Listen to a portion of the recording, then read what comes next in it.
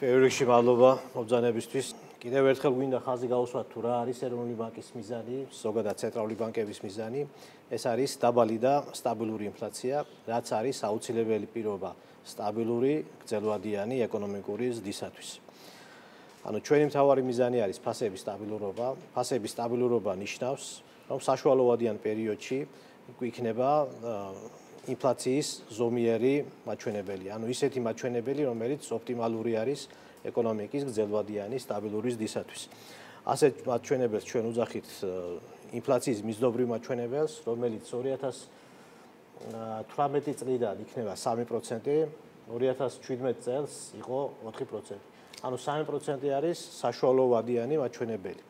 ეს არ ნიშნავს, რომ ინფლაცია უნდა იყოს 0-დან 3%-მდე, ჩვენ ვამბობთ, რომ საშუალოდ ინფლაცია უნდა იყოს 3%-თან ახლოს. ბუნებრივია, საბაზრო ეკონომიკაში შოკები ყოველთვის არის, ინფლაცია ხან მეტი იქნება ვიდრე 3%, ხან უფრო ნაკლები იქნება, მაგრამ ჩვენ ამაზე ვახდენთ რეაგირებას და შესაბამისად ინფლაცია ყოველთვის დაუბრუნდება მიზნობრივ მაჩვენებელს.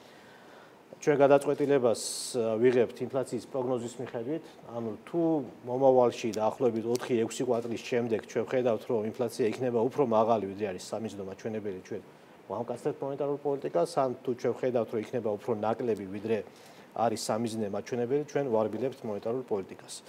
მონეტარული პოლიტიკის გამკაცრება და შერბილება ძირითადად ხდება რეფინანსირების განაკვეთით, რომელიც არის ერთკვირიანი განაკვეთი, რომელსაც აკონტროლებს ეროვნული ბანკი. შემდეგ ეს განაკვეთი გადაეცემა უფრო გრძელვადიან საპროცენტო განაკვეთებს, გადაეცემა საკრედიტო აქტივობას, გადაეცემა გაცვლით კურსს, ასე ვთქვათ, სხვადასხვა ფასებს და ამით ახდენს გავლენას ერთობლივ მოხმარებაზე და ინფლაციაზე. ბოლო შეხვედრაზე ეროვნულ ბანკმა პირველი მაისის შეხვედრაზე გადაწყვიტა, რომ მონეტარული პოლიტიკის განაკვეთი უცვლელად დაეტოვებინა. განაკვეთი ამჟამად არის 7.25%. ანუ წინა შეხვედრაზეც ჩვენ განაკვეთი უცვლელად დავტოვეთ. ეხლა ორი სიტყვით თუ რას ეფუძნებოდა ეს გადაწყვეტილება. პირველ რიგში ერთობლივ მოთხოვნა უფრო დაბალი არის ვიდრე პოტენციური დონე, შესაბამისად ეს ინფლაციის შემცირების მიმართულებით მოქმედებს. თუმცა მეორე მხრივ გაზრდილი არის მერყეობა საერთაშორისო ბაზრებზე და შესაბამისად გაზრდილი არის რისკები, რომ ჩვენი მეზობელი ქვეყნებიდან ინფლაცია გადმოეცემა საქართველოს. აქედან გამომდინარე, ჩვენ ჩავთვალეთ, რომ სანამ ინფლაციის შემცირებაზე მოქმედი ფაქტორები უფრო მეტად არ გაძლიერდება, ჩვენ ჩავთვალეთ, რომ არ ღირს მონეტარული პოლიტიკის ზომიერად გამკაცრებული მონეტარული პოლიტიკიდან გამოსვლა. ამ გრაფიკზე არის ინფლაციის პროგნოზი. და თქვენ ხედავთ, რომ 2018-2019 წლების განმავლობაში არსებული პროგნოზით დიდი ალბათობით ინფლაცია იქნება ძალიან ახლოს მიზნობრივ მაჩვენებელთან. თვითონ ეს ინფლაციის პროგნოზი დამოკიდებული არის მონეტარული პოლიტიკის განაკვეთზე, რომელიც ასევე მოდელის მიერ არის შემოთავაზებული ეს კონკრეტული დინამიკა.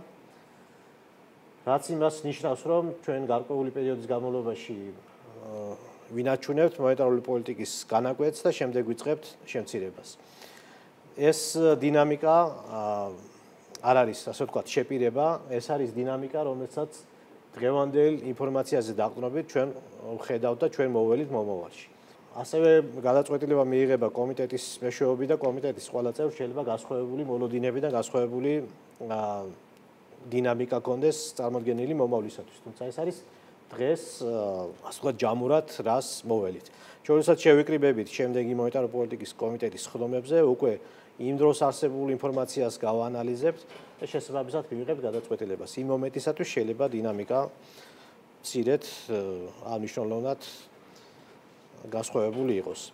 ანუ ეს საპროცენტო განაკვეთების მოსალოდნელი დინამიკა ამბობს, რომ ჩვენ ეტაპობრივად უნდა გამოვიდეთ ზომიერად გამკაცრებული მონეტარული პოლიტიკიდან და მონეტარული პოლიტიკის განაკვეთი მიუახლოვდება ის ნეიტრალურ დონეს, რომელიც არის დაახლოებით 5.6%. რაც შეეხება თვითონ ინფლაციის დინამიკას, ჩვენ გარდა მთლიანი ინფლაციის ასევე უყურებთ საბაზო ინფლაციას. საბაზო ინფლაცია ამ შემთხვევაში სხვა ბევრ მაჩვენებელს უყურებთ, მაგრამ ეს მაჩვენებელი გამორიცხავს ენერგომატარებლებისა და კვების პროდუქტების ფასებს, რადგან მათ მაღალი მერყეობა გააჩნიათ და ეს საბაზო ინფლაციის დინამიკა უფრო მეტად უჩვენებს გრძელვადიან ტრენდს. ამიტომ ორივეს უყურებთ.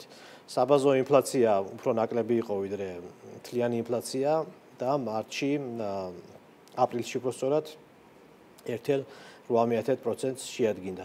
მთლიანი ინფლაცია, CPI ინფლაცია 2.5% იყო აპრილის მონაცემებით, რაც მცირედ ჩამორჩება, უფრო ნაკლებია ვიდრე ეროვნული ბანკის მიზნობრივი მაჩვენებელი. ჩვენ ვთქვით, რომ ეროვნული ბანკი გადაწყვეტილებას იღებს იქიდან გამომდინარე, თუ რა იქნება ინფლაციის მაჩვენებელი მომავალში და ჩვენ გვაქვს ინფლაციის ეგრეთ წოდებული მიზნობრივი მაჩვენებელი. და ასევე ვთქვით, რომ არ არის აუცილებელი ინფლაცია მუდმივად მიზნობრივ მაჩვენებელზე იყოს, არსებობს შოკები, რომლის დროსაც ინფლაციის გადახრა ხდება მიზნობრივი მაჩვენებლიდან. თუმცა ეს შოკებიც განსხვავებული არის მიწოდების მხრიდან შოკები და არის მოთხოვნის მხრიდან შოკები. ზოგადად მონეტარული პოლიტიკა არის მოთხოვნის შოკებზე რეაგირების ინსტრუმენტი და მიწოდების მხრიდან შოკებზე არის განსხვავებული რეაგირება. ანუ თუ მიწოდების შოკი არის მაგალითად თუ გაძვირდა ბენზინი საერთაშორისო ბაზრებზე და ამიტომ გაძვირდა ჩვენთანაც ბენზინი, ეს მაგალითად იქნება მიწოდების შოკი. თუ გაიზარდა მაგალითად აქციზის გადასახადი თამბაქოზე, ესეც არის მიწოდების შოკი. მიწოდების შოკზე რეაგირება, ოპტიმალური რეაგირება არის, რომ ამაზე ცენტრალური ბანკი არ ახდენს, ასე ვთქვათ, არ ამკაცრებს ან არ არბილებს მონეტარულ პოლიტიკას, როდესაც არის მიწოდების შოკი. რატომ? იმიტომ რომ ეს იწვევს უფრო მეტ ეკონომიკის უფრო მეტ მერყეობას. ანუ ესეთი შოკი მაგალითად ჩვენ ქონდა 2017 წელს, როდესაც ერთჯერადი ფაქტორების გამო ინფლაცია იყო გადახრილი მიზნობრივი მაჩვენებლიდან და ჩვენ ამაზე ბევრჯერ ქონდა კომუნიკაცია, რომ მიზანშეწონილი არის, რომ არ მოხდეს ზედმეტად მონეტარული პოლიტიკის გამკაცრება ესეთ შემთხვევაში. ანუ თუ ცენტრალურ ბანკს აქვს საკმარისი ნდობა და არის მოლოდინი, რომ ინფლაცია დაუბრუნდება მიზნობრივ მაჩვენებელს, მაშინ ოპტიმალური არის, რომ არ მოხდეს ზედმეტი გამკაცრება მონეტარული პოლიტიკის. ჩვენ ეს გავაკეთებინა მაგალითად შაშან, ეხლა გვექნებოდა დეფლაცია, ეკონომიკური ზრდა შაშან წელს და მომავალ წელს უფრო ნაკლები იქნებოდა ვიდრე იმ შემთხვევაში როგორი რეაგირებაც ჩვენი იყო. ამ გრაფიკზე ჩანს, რომ ამ ერთჯერადი ფაქტორების გარეშე ინფლაცია 2017 წელს იყო მიზნობრივთან ძალიან ახლოს.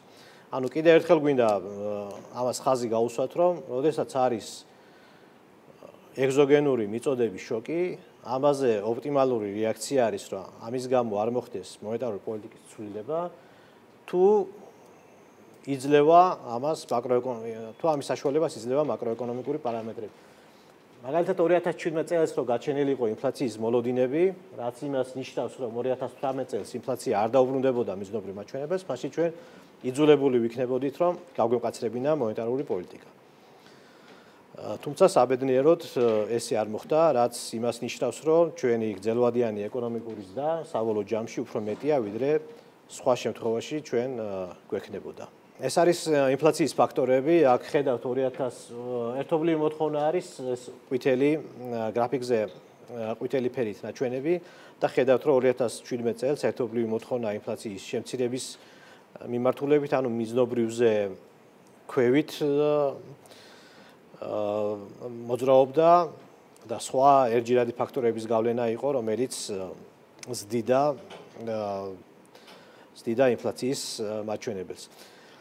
მომავალ პერიოდშიც ჩვენი პროგნოზით ერთობლივი მოთხოვნა ინფლაციის შემცირების მიმართულებით გააგრძელებს, თუმცა მისი გავლენა ასევე როგორც სხვადასხვა ინერციის და სხვადასხვა ფაქტორების გავლენა მნიშვნელოვნად არის შემცირებული და ინფლაცია ახლოს იქნება, ძალიან ახლოს იქნება მიზნობრივი მაჩვენებლებთან.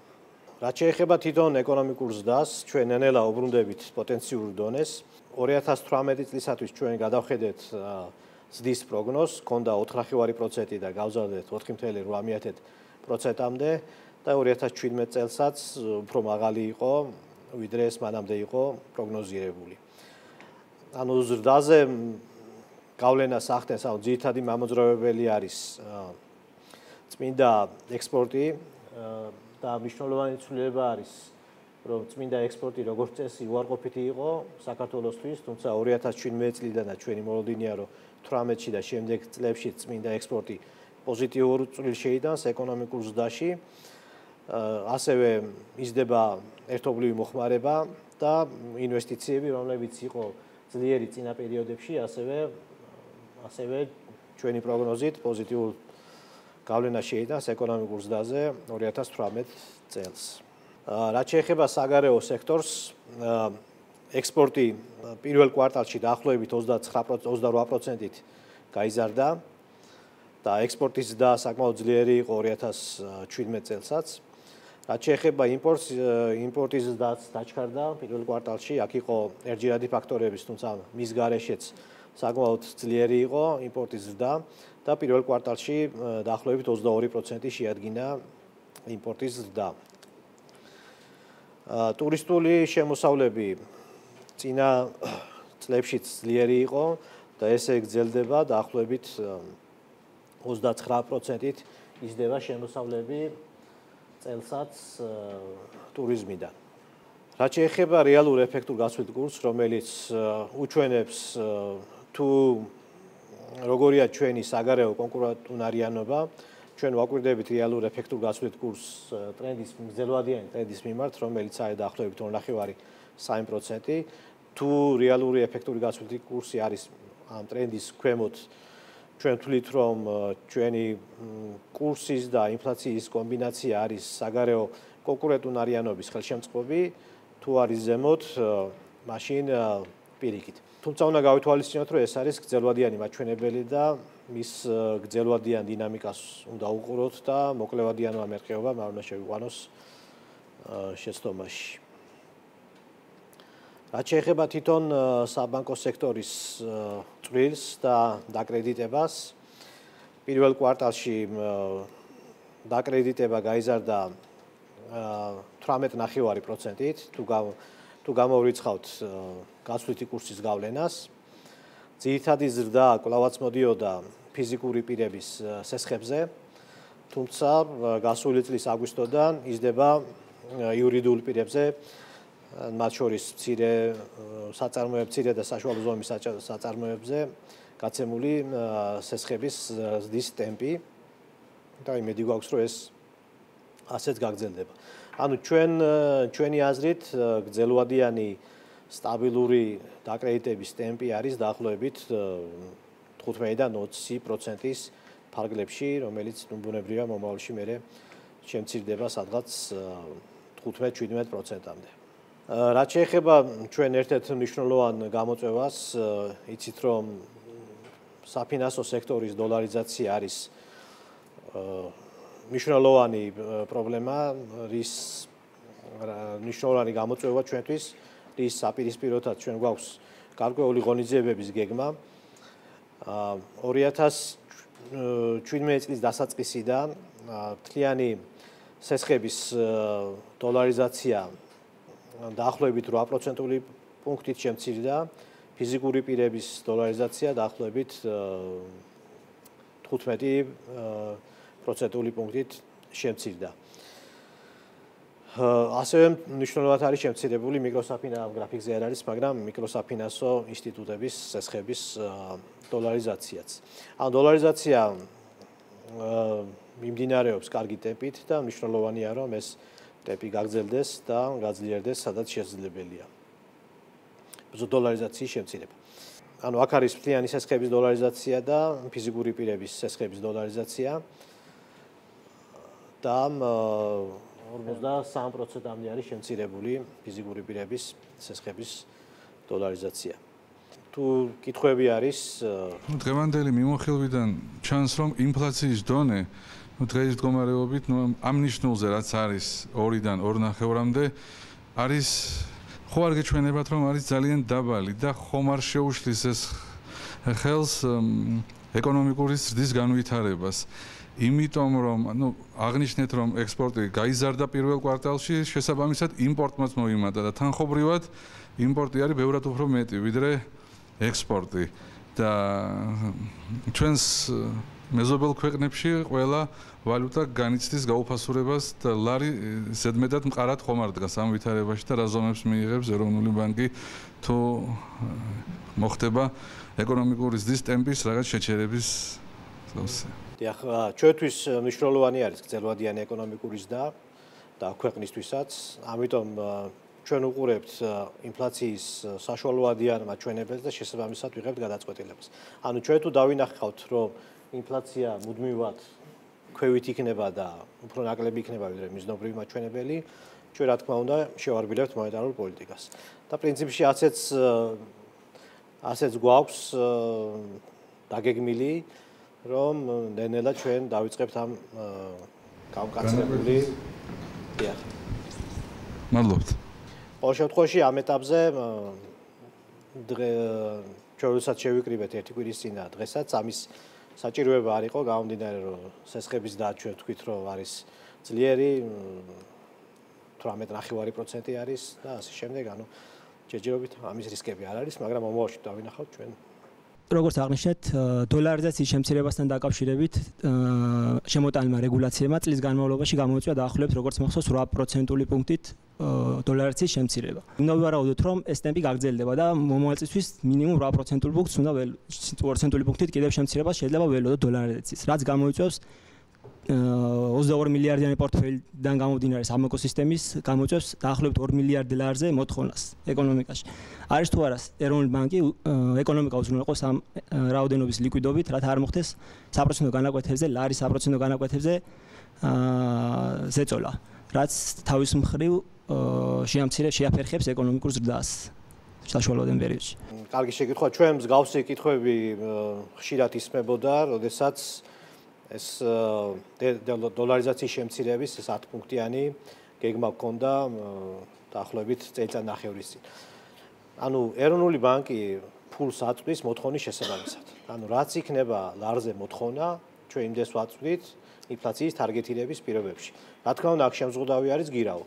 თუ მომავალში დავინახავთ, რომ გირაო არ არის საკმარისი, რომ ჩვენ იმდენი ფული მივაწოდოთ, რაც ჭირდება სისტემას, რა თქმა უნდა, ეს გამოიწვევს იმას, რომ ჩვენ დაგვჭირდება გირაოს ახალი სახეობების მოძებნა.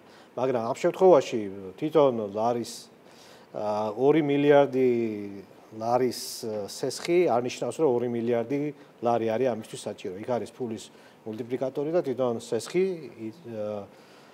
ანუ გაცემული სესხი აჩენს ლარის მიწოდებას.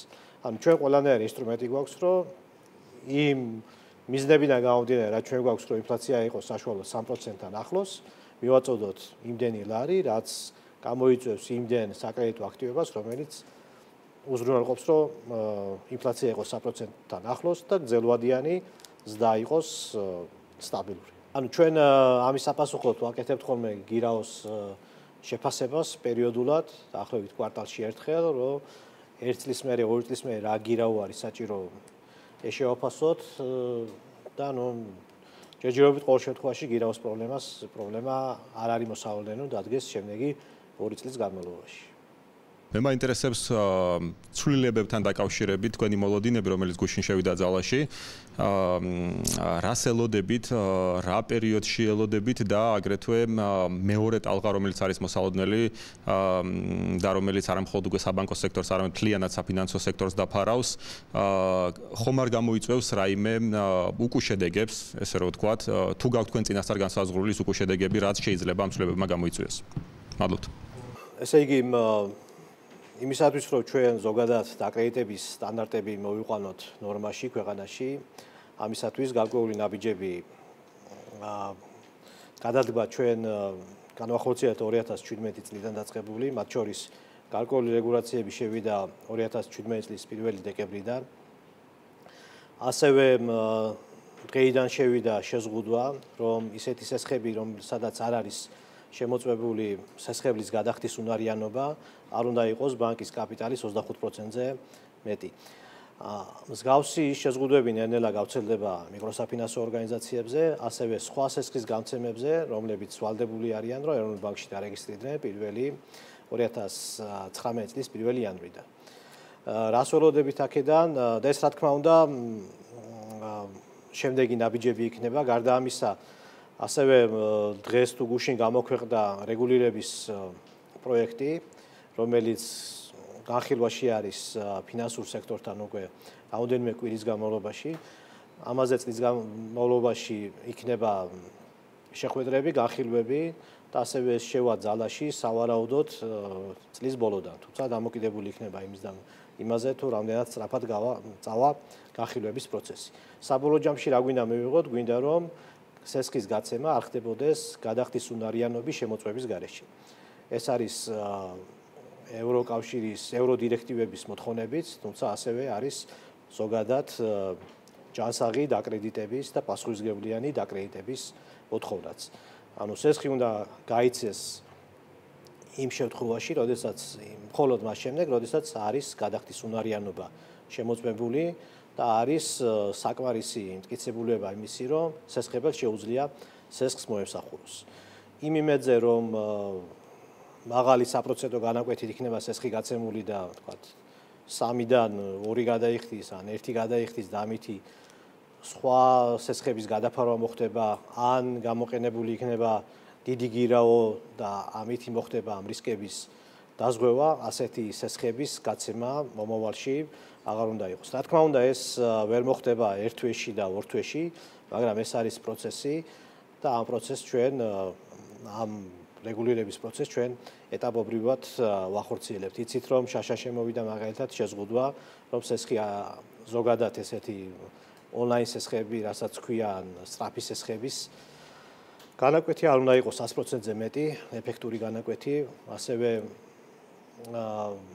სავარაუდოდ მალე შევა პარლამენტში გამოპროექტი, რომელიც ამ განაკვეთს კიდევ უფრო შეამცირებს და მომავალშიც იქნება ამ მიმართულებით დაბიჯები გადადგმული, რომ ეტაპობრივად, მაგრამ საბოლოოდ მოგვარდეს და დაკრედიტება ქვეყანაში იყოს ჯანსაღ, ასე ვთქვათ, სტანდარტებზე აგებული. რას მოველით, ანუ გარკვეული შემცირება სამხარებლო სესხების ბუნებრივია იქნება და ფიზიკური პირების სესხები ახლა თქვენ ხედავთ, რომ უფრო სწრაფად იზრდება ვიდრე სხვა სესხები და უფრო მაღალი ზრდა აქვს ვიდრე სესხების ზრდის ტემპს. ანუ იქ თუ მცირე შემცირება იქნება ეს ზოგადად პრობლემას სასურველიც არის, ანუ ეს პრობლემას არ წარმოადგენს, ანუ გრძელვადიან ტრენდთან უფრო მიუახლოვდება. ყველაზე ცუდ შემთხვევაში ჩვენ გათვლები გვაქვს გაკეთებული, ყველაზე ცუდ შემთხვევაში ეკონომიკის ზრდა შეიძლება 0.6% პუნქტით შემცირდეს, მაგრამ ეს მოკლევადიან პერიოდში და გრძელვადიან პერიოდში ჯამური ზრდა უფრო მეტი იქნება ვიდრე ამ რეფორმების განხორციელების გარეშე. ანუ გრძელვადიანად ეს სასახად პოზიტიურია ეკონომიკური ზრდისათვის, მოკლევადიან შემთხვევაში შეიძლება მცირე გავლენა იქონიოს, თუმცა ეს დამოკიდებულია სხვადასხვა ფაქტორებზე და გავლენა შეიძლება ნაკლებიც იყოს, მაგრამ გრძელვადიანად ეს ამას პოზიტიური შედეგი ექნება. დავაზუსტებ ეს ბოლოს რაც ახსენეთ, სწორედ ამაზე მინდოდა უფრო მეტი ყურადღება, რომ ხშირად ტელევიზიით ახლა ბოლო პერიოდში ისმის, რომ საცალო გაყიდვები შემცირდება, ეს ხელშეუშლის ბიზნესის განვითარებას. მე პირადად ამაში პრობლემას ვერ ხედავ, იმიტომ რომ ძირითადად ეს საცალო გაყიდვები რისთვისაც სამხარებლო სესხს იღებენ არის 100% თუ არა, ალბათ 95% იმპორტირებული საქონლის შესაძენად და დიდად ალბათ ეს ქართულ ეკონომიკას არ დაეტყობა განვითარების კუთხით შეიძლება ეკონომიკური ზრდა ოდნავ შეფერხდეს, მაგრამ განვითარების თვალსაზრისით არ ამგონია მას დიდი ეფექტი ქონდეს, მაგრამ არის კიდევ მეორე შეკითხვა, რომ ისინი ვისაც არ აქვს დადასტურებული შემოსავალი, თუმცა გააჩნია შემოსავალი სხვადასხვა წყაროებიდან. აი ამ ადამიანებზე სესხების გაცემის შეზღუდვას რაიმე სხვა ალტერნატივა თუ აქვს, პირობითად შეიძლება თუ არა მათ სხვადასხვა გზით, არ ვიცი რა გზით, ანუ რომ მათ შეძლონ მაინც სესხის აღება. ხრელები თუ რჩება სადმე ან დადასტურებულს რას გულისხმობთ? დადასტურებული, ანუ ბანკში დაუშვათ, როდესაც ერიცხებათ, ან შემოსავლების სამსახურიდან შეუძლია ცნობა მიიტანოს, რომ მას ნამდვილად აქვს შემოსავალი, რაღაცა თანხა და შეუძლია შესაბამისად ამის საფუძველზე სესხის აღება. თუ აი ეს ყველაფერი არ აქვს, მაშინ რაიმე გზა თუ რჩება, სხვა გზა, რომ მან მაინც აიღოს სესხი, თუ არ რჩება? არა, ეს გზები არსებობდა და ასევე რჩება, ანუ ამის შეზღუდვა არ ხდება. ანუ თუ ვინმეს აქვს შემოსავალი, ეს არ არის აუცილებელი ყოველ შემთხვევაში ეხლა რომ იყოს საგადასახადოში დადასტურებული, თუ აქვს მას შემოსავალი, ბანკს აქვს მეთოდები, როგორ შეაფასოს ეს შემოსავალი და ის ბანკი არ იზღუდება, რომ ესეთი სესხები გასცეს. რა თქმა უნდა, თუ არ უნდა დააკრედიტოს ჭარბად, ანუ თუ არის კონკრეტული პროფესიის წარმომადგენელი, რომელსაც შეიძლება არ აქვს თქვათ სრულად დადასტურებული შემოსავლები, მაგრამ შეუძლია ბანკს დაუდასტუროს, რომ შემოსავალს იღებს, გამომდინარე იქიდან თუ რა შემოსავალს იღებს, იმის შესაბამისი სესხი უნდა მისცეს. თუმცა მომავალში იგეგმება, რომ ძალიან გამარტივდეს შემოსავლების სამსახურიდან შემოსავლების დადასტურება. ასევე თქვენ იცით, რომ ფინანსის სამინისტროს აქვს პროექტი, რომელიც მცირე მეწარმეებს თუ აქვს ბრუნვა 500.000 ლარამდე ძალიან უმარტივებს გადასახადების გადახდას და შესაბამისად შემოსავლების რეგისტრაციას. ანუ ეს ყველაფერი მომავალში გაამარტივებს ამ პროცესს, მაგრამ ამის გარეშეც ბანკს აქვს მეთოდები, როგორც ამას ადრეც აკეთებდა და მომავალშიც გააკეთებს, როგორ შეაფასოს მისი შემოსავლები. ანუ თუ იმ პროფესიის შემოსავლები, იმ პროფესიის ხალხს სხვას აქვს, თქვათ 3000 ლარის შემოსავალი და ეს თქვათ კონკრეტული მსესხებელი ამბობს, რომ აქვს 10000 ლარის შემოსავალი, შეიძლება არ დაუჯეროს და გადაამოწმოს, მაგრამ ჯამურად ნორმის ფარგლებში შეუძლია როგორც ადრე გასცემდა, ისე გასცეს. ბანკს ეს თქვათ მეთოდები გააჩნია. აი დაუშვათ სწრაფი გადახდის აპარატებთან რომ მიხვალ და გეუბნება რომ აიღე 1000 ლარი უცებ სწრაფად, ან 600 ლარი ან ასე შემდეგ. აი ესეც შეეზღუდებათ მომხმარებლებს რომ აიღონ, იმიტომ რომ ესეც ხო ბანკიდან აღებული სესხია. ასეთი ტიპის სესხებზე, როდესაც სესხი გაიცემა შემოსავლის უბრალოდ გადახდის უნარიანობის შეფასების გარეშე, ასეთი ტიპის სესხებზე არის შეზღუდვა, რომელიც დღეიდან შემოვიდა და ეს შეზღუდვა არის ბანკის კაპიტალის 25%. ეს მთლიანად არ იგზალება, მაგრამ ძალიან ჭარბად რო არ მოხდეს ასეთი სესხების გაცემა, იმის შეზღუდვა არის 25%. ზოგ ბანკს მიღწეული აქვს 65%-ისათვის, ზოგ ბანკს არ აქვს მიღწეული 65%-ისათვის. თუმცა მან დამატებითი ასევე რეგულირება შემოდის, რომ ვალდებული არის თუ არ ვცდები 14-დან, რომ როდესაც ასეთი SMS-ი მოდის ან ბანკომატში იქ თავაზობს სესხის აღებას, იქვე უნდა მიუთითოს ეფექტური განაკვეთი. ანუ ეს არის რაც დამატებით რეგულაცია ამ შემთხვევაში შემოდის. თუმცა მომავალში ასეთი ტიპის სესხები მომავალში შეიზღუდება გარკვეული თანხის ზემოთ. ისევე როგორც ითხოვს ამას ევროდირექტივა. დიახ, ბანკისთვის 25% გასაგებია, მაგრამ ან მომხმარებელს მაინც აქვს შესაძლებლობა სამ სხვადასხვა ბანკში პირობითად ეს სწრაფი სესხი აიღოს და ეს იყოს მისი შემოსავლების დაუშვათ 5 მაგიც კი. პირობითად ვამბობ რა, ან შეიძლება 2 მაგი, ან თუნდაც იმდენივე. სამ მის შემოსავალი იყოს პირობითად 1000 ლარი თვეში და მან სამ ბანკში აიღოს 3000 ლარიანი, თითო 1000 ლარიანი სამგან სესხი. ამის შესაძლებლობა მაინც რჩება? ამ ეტაპზე ამის შესაძლებლობა არის, მაგრამ ბანკებმა გამომდინარე იქიდან იციან, რომ ეს მომავალში აღარ იქნება. ეს როგორც მზარდი ბიზნესი, ასეთი ვეღარ იქნება. გარდა ამისა, ემატება მოხმარებელთა უფლებების დაცვის სხვადასხვა მოთხოვნები, რაც ასევე ამცირებს ასეთ შესაძლებლობას. რა თქმა უნდა, ხა თუ ვინმეს ძალიან უნდა ასეთი სესხის აღება, რა თქმა უნდა, მას ეს შესაძლებლობები ამ ეტაპზე რჩება, მაგრამ ამისი გრძელვადიანად ეს როგორც ბიზნესი მომავალში ვეღარ იარსებებს. ანუ ნელ-ნელა ეს შეიზღუდება, თუმცა ამის ძალიან სწრაფად შეზღუდვა გამოიწვევდა იმ რისკებს, რომ ეს გადავიდოდა ჭრილოვა სექტორში, რაც ასევე ცუდი არის, ამიტომ ეს შეზღუდვა ეტაპობრივად ხდება. კონკრეტულ ამ შემთხვევაში ასეთი სესხები გაიცემა ეხლა 100%-ად და მას შემდეგ რაც ეს ეფექტური განაკვეთი შემცირდება, ამ სესხების ეფექტური განაკვეთი ჩამოვა 50%-ზე. 50%-ზე უკვე ესეთი სესხების გაცემა ყველაზე იმ იმედით, რომ ვიღაცა გადაიხდის და ის გადაფარავს ხებს, გაცილებით რთულდება შესამეებსად ბანკს მოუწევს სესხების გადახდის უნარიანობის მეტად შეფასება. შეიძლება მოდელები გამოიყენოს, ყოველ შემთხვევაში ესე როგორც აქამდე ხდებოდა, მაგრამ ეს მარტო ბანკებს არ ეხება, რა თქმა უნდა, ეს უფრო მეტად იყო ეს ონლაინ სესხის გამცემები და მათ შორის მიკროსაფინანსოები, ბანკებში შედარებით ნაკლებად იყო ეს პრობლემები, მაგრამ ჩვენ არ გვინდა რომ ეს პრობლემები არც ბანკებში იყოს, არც არც სხვაგან იყოს. ბანკებს როცა ვახსენებთ, ძირითადად ეს პრობლემები არასაბანკო სექტორიდან წამოვიდა. ესეც მნიშვნელოვანი არის, რომ ამასთან ერთად ვახსენოთ. თუმცა გვინდა რომ მომავალში მსგავსი პრობლემები არ იყოს. გარდა იმისა, რომ ეს ეფექტური განაკვეთი 100-დან მცირდება 50%-მდე, ასევე შეიზღუდება თუ რა თანხის ამოღება არის შესაძლებელი საბოლოო ჯამში იმ სესხებლისაგან. შეღავთ რომელიც დაუდგინდება მცირე ბიზნესს და ეს არის 1%-მდე გადასახადის შემცირება. ხომ არ მოხდება დაუშვათ ამ რამდენად არის თქვენი მხრიდან შესწავლილი, რა ეფექტები ექნება დაუშვათ ამ ცვლილებას ეკონომიკაზე და რამდენად არის მორგებული მცირე ბიზნესის დაკრედიტების პოლიტიკა, აი შესაბამისად რო შესაბამისობაში მოვიდეს ამ ცვლილებებთან რა. იმ სესხებლისათვის, ვისაც შეუძლია რომ შემოსავალი დაადასტუროს შემოსავლების სამსახურიდან, ასეთი სესხებლების რისკები როგორც წესი არის უფრო დაბალი. ანუ მსგავს სესხებელზე უფრო დაბალი საპროცენტო განაკვეთებით გაიცემა სესხები, ვიდრე მათზე, ვისაც ამის შესაძლებლობა არ აქვს.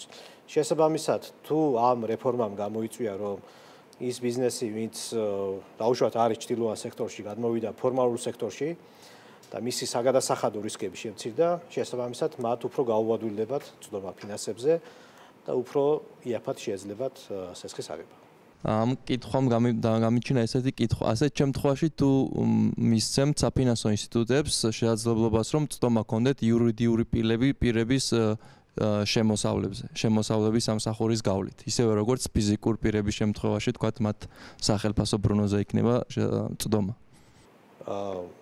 ანუ იურიდიული პირების შემოსავლებზე ალბათ იურიდიულ პირებზე, მე როგორც ვიცი, სესხი გაიცემა უფრო მეტი ანალიზის საფუძველზე, შესაბამისად იურიდიული პირების შემთხვევაში ხდება ყველა საბალანსო, თქვათ, ბალანსის ანალიზი და ამ შემდეგ და იქ ბევრი სხვა ინფორმაციაც მოითხოვება და მათ შორის სავარაუდოდ ეს ინფორმაცია. ჩვენ ამ შემთხვევაში ვსაუბრობთ, რომ მცირე ბიზნესი იქნება თუ იურიდიული თუ ფიზიკური პირები იქნება, რომ სესხებლის თანხმობის შემთხვევაში მარტივად იყოს შესაძლებელი შემოსავლების სამსახურიდან ფიზიკურ პირზე ინფორმაციის მიღება. ეს მოიცავს თუ არა იურიდიულ პირებს, მართალი მსხვილ იურიდიულ პირებს, მართალი გითხრათ, მე არ ვიცი და არც ვიცი ამის საჭიროება არის თუ არა და საჭიროებას მე გეტყვი. ფინანსთა სამინისტროს უნდა ვკითხოთ ალბათ უფრო მეტად. ანუ საჭიროება შეიძლება გამომდინარეობდეს იქედან, რომ საფინანსო ინსტიტუტისთვის დროის დაზოგვა მოხდეს, თუ კი საკრედიტო სკორინგს ააწყობ და იურიდიული პირები მოგცემენ წდომას საკუთარ ბრუნვებზე, იგივე ჩეკის ამორტყმებზე და ასე შემდეგ. შეიძლება ააწყოს საკრედიტო სკორინგის მოდელი, რომელიც მოგცემ შესაძლებლობას მაღალი ალბათობით განჭვრიტო ეს ადამიანი შეძლებს თუ არა სესხის გადახდას. თუ საუბრობ მსხვილ საშუალო და 500-ზე ქვემოთ იქნება ეს ცდომა. ანუ მსხვილებზე რა თქმა უნდა სკორინგით ალბათ იქ არ გაიცემა, მაგრამ მათზე იქნება კი. ანუ დღევანდელ პროექტში ეს არის გათვალისწინებული და ამაზე ფინანსთა სამინისტროსთან ერთად მუშაობთ. 2017 წლის 1 იანვარს როცა შემოდიოდა მოგების გადასახადი დაბეგვრის ახალი რეჟიმი, მისი მთავარი, ასე ვთქვათ, არგუმენტი შემოღების ის ხოლმე ამას უნდა წაეხალისებინა ეკონომიკური ზრდა. ეს დასტურდებოდა მათ შორის სხვადასხვა კვლევებით, ასევე რიაც გაკეთდა. იმავდროულად ქვეყანაში გაკეთდა არაპირდაპირი გადასახადების რეფორმაც, ანუ DGG-ს ავანსების დაბეგვრა დაიწყო ნაცვლად მხოლოდ დასავლური მოსახურების დაბეგვრისა. როგორ ფიქრობთ, პირდაპირი გადასახადების ტვიტის შემცირება და არაპირდაპირი გადასახადების ტვიტის გაზრდა ამ რეფორმამ საბოლოო ჯამში ეკონომიკურ ზრდაზე რა შედეგი რა გავლენა მოახდინა, იმიტომ როგორც ფინანსთა სამინისტრო ირწმუნება და პრინციპში მე პირადად ვემხრობი და მჯერა რომ ეს ასეა, ეკონომიკურ ზრდაზე მნიშვნელოვანი ზეგავლენა მოახდინა, თუმცა რამდენად არის, ანუ რა რაოდენობით არის, რაოდენობრივად რამდენად გაიზარდა აი ამ რეფორმის გამო თუ აქვს ეროვნულ ბანკს ეს შეფასებული ან რა ინფორმაცია აქვს ამასთან დაკავშირებით. მადლობთ. ზოგადად თეორიულად ეს ასე უნდა ყოფილიყო და პრაქტიკაში ჩვენც დავინახეთ რომ ამას პოზიტიური გავლენა ჰქონდა ეკონომიკურ ზრდაზე, თუმცა ზუსტად რამდენი პროცენტული პუნქტი იყო ამის გავლენა ჩვენ არ გვაქვს ამის შეფასება გაკეთებული, ეჯობია ალბათ ფინანსთა სამინისტროს შეფასებას დაეყნოთ, თუმცა აშკარად ჩანს, რომ ინვესტიციები ფარდობა მთლიან შიდა პროდუქტთან, როგორც სახელმწიფო, მაგრამ ასევე კერძო ინვესტიციების არის ძლიერი და შესაბამისად ბუნებრივია ამას თავისი გავლენა ექნებოდა ეკონომიკურ ზრდაზე.